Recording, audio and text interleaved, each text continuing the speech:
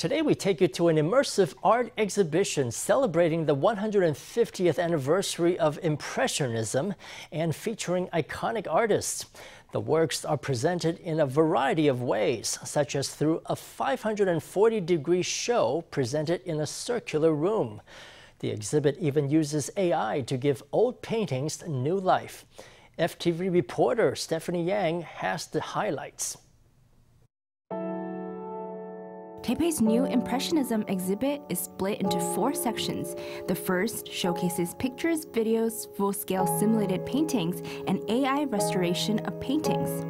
The audience can learn about the 150-year history and events of Impressionism and get to know the most representative paintings and painters.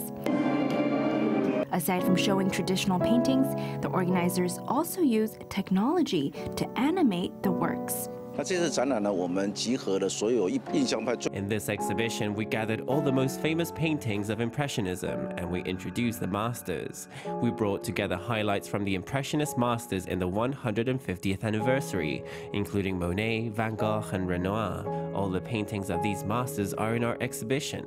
Inside the venue, in addition to more than 20 reproductions and moving paintings, we're displaying more than 250 paintings presented in animation and set to beautiful music. Light and shadow are crucial elements in Impressionist paintings. Painters observed natural scenes at different times and in different seasons and weather conditions to capture the various light and shadow effects. This room showcases paintings of Van Gogh's Starry Night and Café Terrace at Night. The entire exhibition took about 6 months to put together. These paintings are presented with light and shadow art. We've created a scene similar to the Palais Garnier. This exhibition took nearly half a year to prepare. We first collected the most popular and respected paintings of Impressionism over the past 150 years and discussed the plan with European and American teams.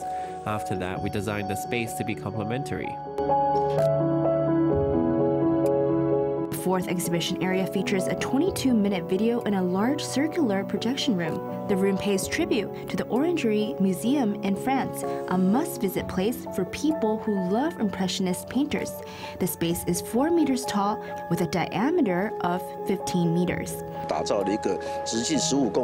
We also created a 360-degree circular projection with a diameter of 15 meters and a height of 4 meters to present the best content and pay tribute to the masters of Impressionism. Organizers utilize the latest technology to restore the texture of Monet's paintings. Visitors can touch it. We first invited an oil painter to paint an original painting and then used the latest technology to enlarge it by 30 times. We felt that besides promoting the arts to our general audience, there is a disadvantaged group that cannot enjoy the beauty of art, that is, our visually impaired friends. So we especially integrated the latest technology to create a painting that visitors can touch. This is the first time Taiwan has made this, and it is also the largest in the world. We want visitors to appreciate that an oil painting is made up of the accumulation of brushstrokes of all these layers. The visually impaired can touch and feel what they can't see. The exhibition pays tribute to the greats, providing an introduction to the history of Impressionism. The exhibition will be held till April 7th in Taipei. FTV reporter Stephany Yang and Zhen Luo in Taipei.